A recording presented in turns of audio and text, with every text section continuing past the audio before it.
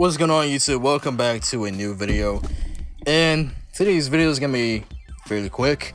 Today I'm gonna show you guys how you can get free textures and how to use them for your Roblox graphics. This is pretty simple.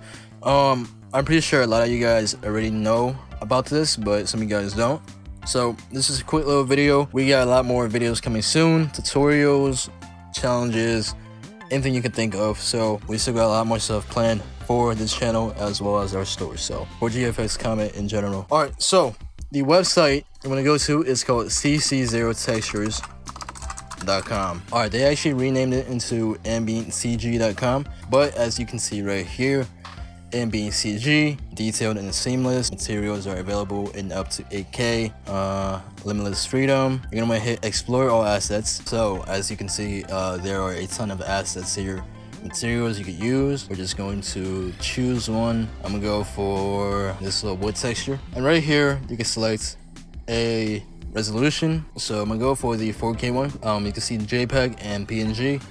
The PNGs are bigger files, so I assume it's higher quality, but I'm just gonna go for the 4K JPEG right here. So I'm just gonna hit click. You wanna make sure you have WinRAR installed. If you don't have WinRAR, just look up WinRAR and just hit download. So you're gonna click. Now I'm gonna hit inside Blender and I'm gonna show you guys how to use these textures. All right, so here we are. The first thing I'm gonna do is I'm gonna hit Shift A, mesh, and I'm gonna add a plane. I'm gonna hit S on my keyboard. And we're just going to scale this plane up like that. I'm gonna click over here, give it a second. As you can see, all right, I'm gonna add an extra eye, so I'm gonna go right here, add an extra eye, boom, there we go. Lower the strength and turn this off for now.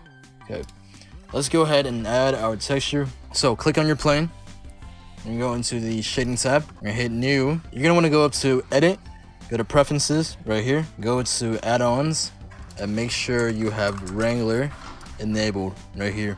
All right, so you can click on the principal BSDF. You're gonna hit Control. You want to hit Control, Shift, and T on your keyboard. Click on the first texture, hold Shift, click on the last one, and you want to hit Principal Texture Setup. Now, if you go back to Layout, you can see your texture is automatically set up right here. You go back to shading, and let's find our little scene right here. All right. So, all right here you can adjust the specular settings like that.